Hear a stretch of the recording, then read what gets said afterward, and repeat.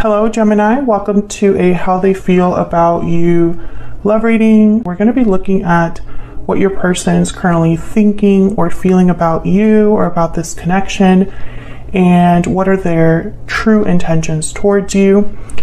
Keep in mind that these readings are general, Gemini, so they will not resonate with every Gemini watching. We'll jump right in for Gemini. Let's see what we get for you, Gemini. Spirit, angels, guides, what messages do you have for Gemini regarding the person they are dealing with or thinking about at this time? What do we need to know about Gemini and their current person? What do we need to know for Gemini? Wow, death, Scorpio energy. So there's been some sort of ending or a change, a transition that's taking place. What's going on in this connection between Gemini and this person? Five of Wands reverse. So I'm getting a resolution, conflict, resolving some sort of conflict, overcoming some sort of fight or disagreement. I feel like something happened between you and this person that might have ended things. And perhaps one of you or both of you are thinking about how to resolve this issue. Could be dealing with a Scorpio as well here with the Death card. What else do we need to know about the situation between Gemini and this other person? Ace of Pentacles. So someone's probably hoping for some sort of opportunity. This is typically tangible with the Ace of Pentacles, something that's being given to you that you can touch and feel. So, you know, it could symbolize a offer of commitment, something that lasts, that stands the test of time. The beginning of something solid, right? I feel like this is what someone's hoping for, that there's some sort of solid offer that takes place here, or that someone is able to make an offer to this other person. Okay. Can we get some more clarity for Gemini?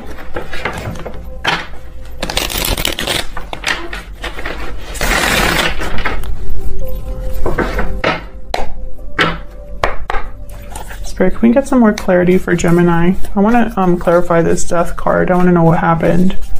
What's Death doing here? What's Death about? Can you tell us more about this energy? Okay. Tell us about Death. Yeah, so the World. So I feel like there was some sort of ending, but there's still this like desire for a new beginning. It's really strange. Whenever I see like cards like this that are similar in like theme, because, okay, what do I mean by that? So the World is a card about closing a cycle, closing a chapter, ending something in order to begin something else. It's not just a new cycle, right? It's a closed circle for a reason, right? Something needs to end so that another one begins, right? So with Death and the World, I'm getting something could have already ended. So now what's next? The beginning of something. So it's almost like even though something ended, at least one of you is thinking about the beginning of that again, or the beginning of something despite the ending, right?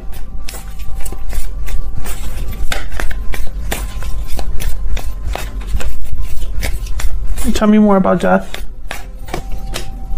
Four of Cups. So yeah, okay. So whoever's thinking this is probably wondering if the other person's in the same page, or on the same page, I should say. Would they be are they interested in something new again? Are they interested in a new beginning? Are they interested in me, period? Tell me about the Ace of Pentacles. Why is the Ace of Pentacles here? Okay, clarified by the Ace of Pentacles and the Six of Wands. So yeah, this is somebody that wants, like, to make an offer that is received. in a positive way. You know, it's almost like when I make this offer, I'm hoping that it's a successful offer, right? Okay.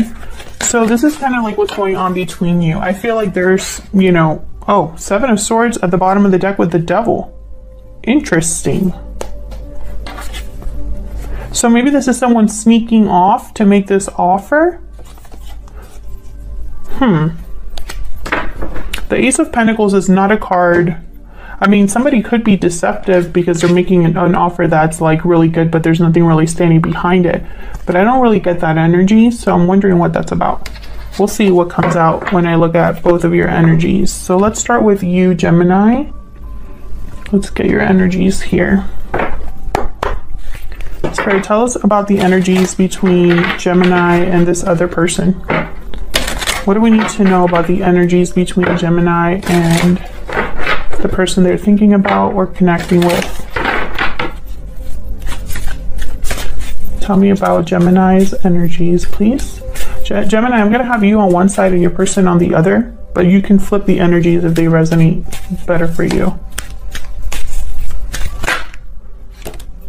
Strong bonds, family, union, partnership. Strong bonds and ties can influence someone's decisions or actions. So Gemini, you might be feeling very connected to this person. Like there's a bond between you. Tell me about Gemini's person. Tell me about Gemini's person. What do we need to know about their energies? Love letter. A special message is on its way. So they have something to say. Message, confession, response. And then bottom of the deck, hidden feelings. Yeah. So this person is, they're thinking about telling you how they feel. There could already be a message, you know, coming your way and, you know, throughout this month or something like that, where this person expresses themselves to you. It could even be a confession too. Like maybe they didn't admit their feelings before. Oh, you don't belong there. Okay, so let's get some more insight. Whoops, what happened? All right, Spirit, can we get some more insight into the energies between Gemini and this other person? Can you get some more insight into Gemini's energy? What can you tell us about Gemini's energy? Octopus. So this is like a card about like entanglements, attachments. So there is definitely some sort of bond or attachment that you have to this person. And I feel like this is whether you want it to be that way or not.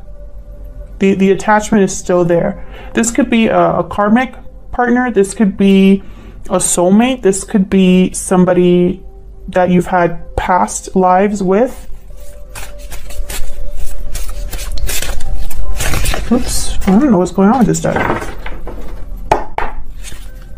Okay, tell me about Gemini's person. What about Gemini's person? What's their energy?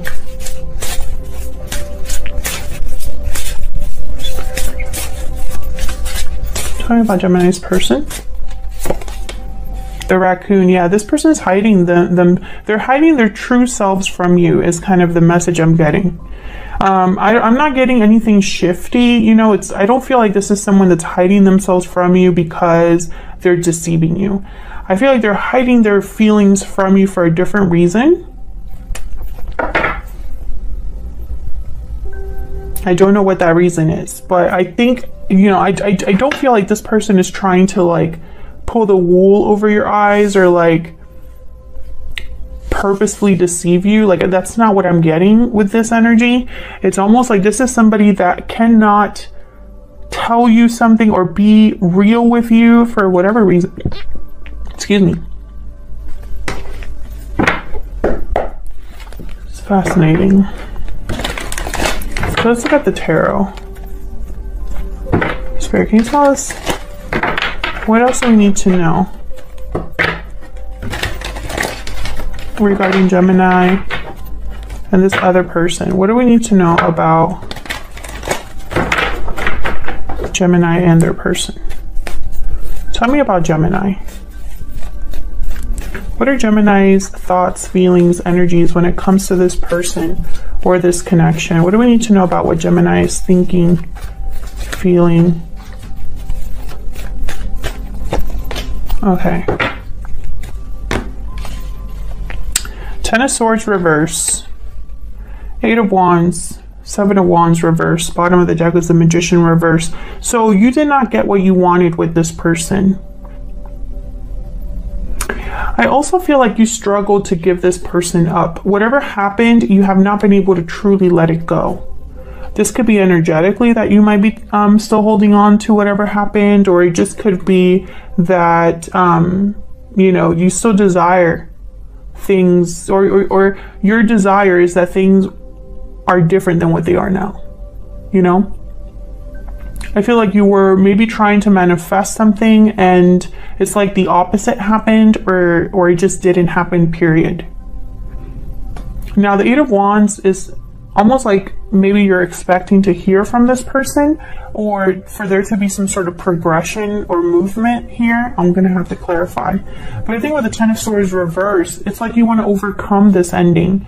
Maybe you just want to, and this could be for many reasons, Gemini. Some of you could want to overcome this ending so you can move on with your life. Doesn't even have anything to do with this person. You might just want to just not feel the way that you feel. And others of you, you might want to overcome this ending so that you can begin again, so that it could be a different outcome this time. Seven of Wands reverse. I feel like you no longer want to fight this, right? You probably no longer want to feel resistant to whatever you're feeling. Maybe at first you were trying to block the way that you were feeling, or ignore your feelings for someone, or your feelings over what happened. And I don't think you have it in you to keep doing that. Let's see what we get. Spirit, help me clarify these energies, please. We get some insight for Gemini. Tell me about the Seven of Wands reverse. And I think part of there's frustration. I'm feeling frustration. You're frustrated with either the way things are right now, or with the fact that you still feel the way you feel. Ace of Cups, interesting. Yeah, there's something here with feelings. Tell me about the Seven of Wands reverse. Why is the Seven of Wands reverse? Knight of Wands. Why is the Seven of Wands reverse? Why is the Seven of Wands reverse? Knight of Pentacles, and then the Hierophant. So I get the sense that, yeah, there's the World. I was going to say, I get the sense that you want something. With the Knight of Wands, the Knight of Pentacles, you want something. There's something that you desire here. It could be an offer from this particular person, or it could be that you want to make an offer to someone that you're thinking about. Maybe you want commitment. Maybe eventually you want to be married or stable. You want something here, and I feel like you want a new beginning, but I'm still not sure if you want a new beginning with this particular person or just in general. Like, I could see it both ways. Let me know in the comments, you know, if you're resonating with this reading. Are you looking for something new in love with this particular person, or do you kind of just want to be free to love again? Tell me about the Eight of Wands. Why is the Eight of Wands here? What's this about? Again, movement. Tell me about the Eight of Wands. King of Swords. Okay, so this is communication. Okay, tell me about the Eight of Wands. Five of Swords, Queen of Pentacles, Nine of Pentacles. What's behind this? Temperance, of course. I don't know why I even bother looking when it comes during these Gemini readings, why I'm curious about what's going on, because I feel like Gemini's is always the same message at the end of the day. But here, what I'm picking up on is I feel like you want to talk. It's like maybe there hasn't been closure. You might want to talk about what happened with the Five of Swords, King of Swords. You might be in the middle of a partnership.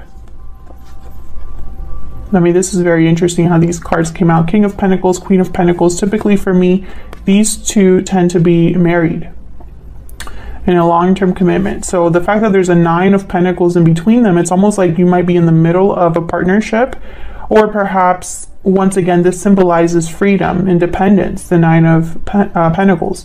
So you might just want to be free of all of this. Some of you could be dealing with an earth sign, Taurus, Virgo, Capricorn. Let's see what this is about. Tell me about the Five of Swords. Why is the Five of Swords here? The High Priestess. Secrets? Yeah, the moon wanted to come out. Tell me about the Five of Swords. Yeah, it's almost like maybe you just want clarity. Maybe there's something secret happening here and you want to just have it all out in the open, just discuss it. Yeah, there's the World again. Interesting. It's a lot of different energies here. It's almost like you want a lot of things. But I feel like the main thing is that whatever happened between you and this person, there is probably was unfair to you or felt unfair. Maybe there's difficulty here, the Five of Pentacles, in terms of feeling abandoned, left behind, feeling outside, cold. You're missing something here with the Five of Pentacles. I feel like there's secrets here, something that's hidden, some sort of hidden knowledge that I feel you just want to get to the bottom of. You just want, it's almost like you just want to know for sure something.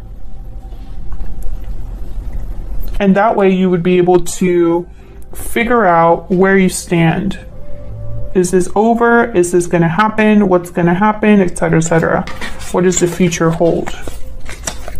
Okay, so let's look at this person. I'm actually going to clear the board because we're going to look at your person a little bit closer here. Tell me about Gemini's person. What do we need to know about Gemini's person? What are their energies, thoughts, feelings when it comes to Gemini?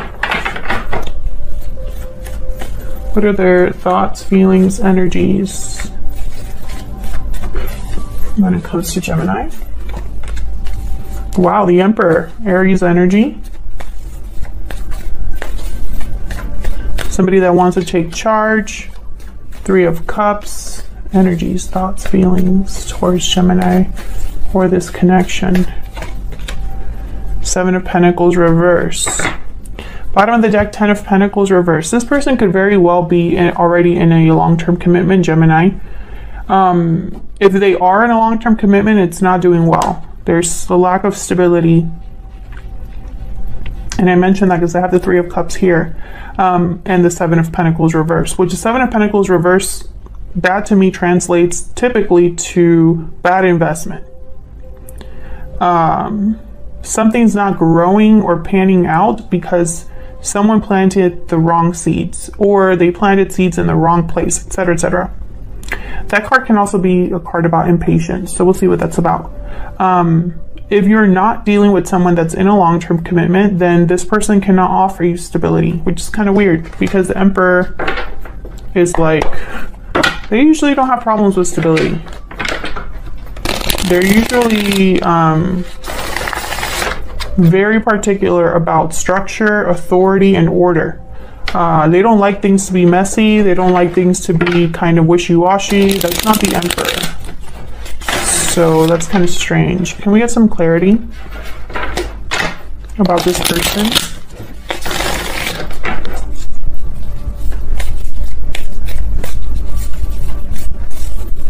The Emperor is usually the fixer. They take charge, take control. Why is the Emperor here? Yeah. Eight of Pentacles. This person is working on something, but I wonder, does it have something to do with you or something in their own life? Ten of Cups. Maybe they're working on having their happy ending here. Tell me about the Emperor. Oh, Queen of Pentacles again. See, when I see these kind of cards together, because this the Ten of Cups, there's a family in that card. And we could see there's a family there. 2 parents and 2 children. So when I see the Queen of Pentacles next to that, you already know what I'm thinking. There could be children involved. This could be like a marriage, something like that. But why is the Eight of Pentacles here? What's this Eight of Pentacles about? Why is the Eight of Pentacles here? Queen of Cups. See, these are 2 queens here. Why is the Eight of Pentacles here? 6 of Cups, yeah. I feel like this Queen of Cups is someone from the past. And this Queen of Pentacles could be somebody from the present. 3 of Swords at the bottom of the deck, 3 of Cups, and then there's the Hierophant again. So I feel like a lot of you are dealing with someone who they are invested somewhere else. They could be married, they could be in a long-term commitment, they could have responsibilities, etc., somewhere else. Why is the 3 of Cups here? That's why the raccoon is here. That's why they cannot be open with you. Tell me about the 3 of Cups. Strength, Leo energy. Why is the 3 of Cups here? The Tower. There's the King of Pentacles at the bottom of the deck. So, I'm seeing here someone that needs to have courage or strength to either cause a tower or deal with a tower that's happening. And I feel like this tower involves 3 people. Or perhaps it involves coming together. Why is the 7 of Pentacles reverse? Why is the 7 of Pentacles reverse? Ace of Pentacles. The Moon comes out again, Pisces energy. 2 of Pentacles reverse. I feel like this is an exchange. This person invested in the wrong place and it didn't work out for them. They thought something was going to work out and it didn't work out. And I feel like now they're thinking about a different opportunity. But I think they're doing this in secret. What's behind here at the bottom of the deck? 9 of Swords. Okay. And Judgment. So there could be a lot of anxiety about a judgment call they have to make, or stress regarding their situation. They have to make a choice about the fact that there's somewhere where the investment is not working out, right? So this Emperor is probably thinking, I have to make a choice. Either I decide to keep things as they are and I just accept that this is my reality, or I make a choice, a different choice, to have something new. Tell me about this Ace of Pentacles. Why is the Ace of Pentacles here? Yikes. I feel like this offer would be unfair to somebody, or at least look that way. Yeah. I think that's why this person is holding back. It's due to fear or feelings of being stuck, because if they were to make this offer somewhere else or have a new opportunity for themselves, they're going to look bad. Tell me about the Moon. They might be judged. Tell me about the Moon. Temperance again. Sagittarius energy. So this person has doubts, confusion, fears. There's secrets or illusions. And I feel it's because they're wondering about either the timing of something or whether there will be harmony. Because Temperance is a card all about someone that's trying to blend 2 very different things together. And that takes time. In order for them to be harmonious and blend well, they're taking their time, they're being balanced, they're moderating everything. That's what Temperance is about. So with the moon, it's almost like someone's wondering if this could ever be balanced out. Could there be harmony or resolution, something that actually works out here?